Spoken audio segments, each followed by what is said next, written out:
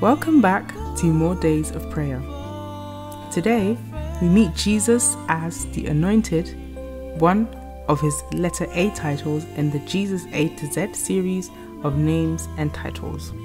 Our text will be taken from Acts 10, verse 37 to 38. I will be reading from the New Living Translation. And it says, "And you know that God anointed Jesus of Nazareth with the Holy Spirit and with power. Then Jesus went around doing good and healing all who were oppressed by the devil, for God was with him." Amen. I have a quote from our favorite author, and it's from the book Prophet and Kings. Page 718 reads, "Christ, the outshining of the Father's glory, came to the world as its light. He came to represent God to men, and of him it is written that he was anointed with the Holy Ghost and with power, and went about doing good." Amen. Psalm 2 verse 2 actually calls Jesus the Anointed. He was anointed with the Holy Spirit in a way that no other person has ever been anointed. The Holy Spirit was given without measure to Christ. He received an unlimited measure of the Spirit, and it was once for all. That is, the Spirit's fullness never left Christ, not for a moment. See John 1 verse 32 to 33. John the Baptist testified that he saw the Holy Spirit descending like a dove from heaven and resting upon him. He himself quoted what was written about him by the prophet Isaiah, which is found in Luke 4 verse 18 to 19. And it says, "The Spirit of the Lord is upon me, for he has anointed me to bring good news to the poor.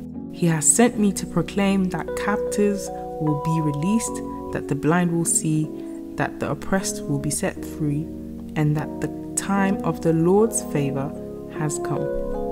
Amen. What a good news! Satan oppressed and is still oppressing people with demons, disease, depression, addictions, and other temptations. And Jesus was anointed to free us all. Are you poor? Are you captive? Are you blind? Or are you oppressed? If you are suffering in any way, the anointed Christ is good news for you, because he came for you, and today you can be free. In fact, the name Christ, Messiah, means the anointed. In the Bible times, people who were anointed were chosen to support the people. Be it a king, a prophet, or a priest, they all served the people. Kings protected, and prophets revealed God's will, and priests reconciled people with God. And Jesus is King, High Priest, and Prophet to us. Are you sick? Are you stressed? Are you oppressed? Do you need relief of any kind? Why don't you speak to the Anointed One? If you are oppressed, he can set you free, and if you are sick, he can heal you. Why don't you develop a solid relationship with him?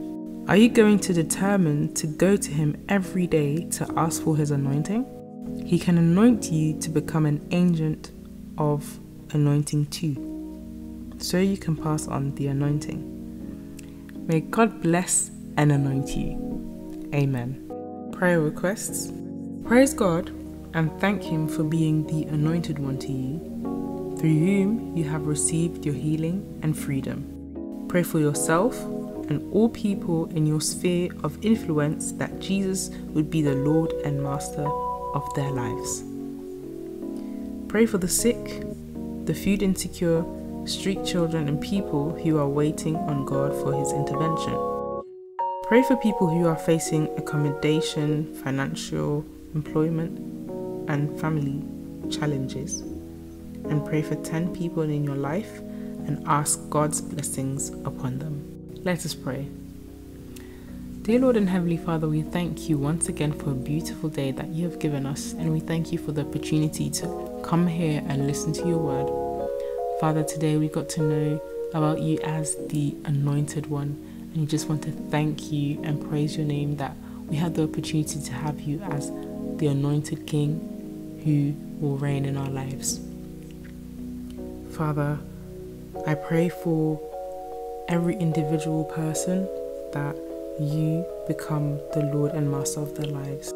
I pray for the sick, for anyone who has no food during this time, for street children, for people who are waiting for you to intervene in their lives. Father, I know that you're going to do it for them, so I pray that you be there for them and you do not let them lose hope.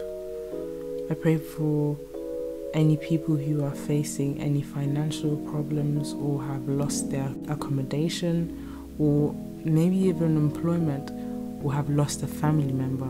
Father, it is such a difficult time for them, so I pray that you be with them or continue to give them the motivation.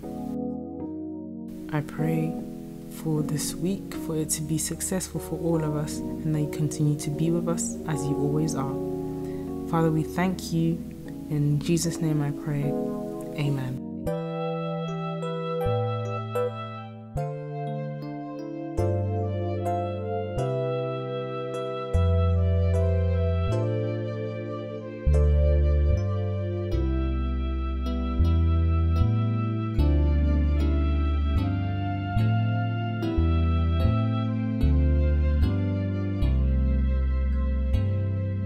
Spirit of the living God, fall afresh on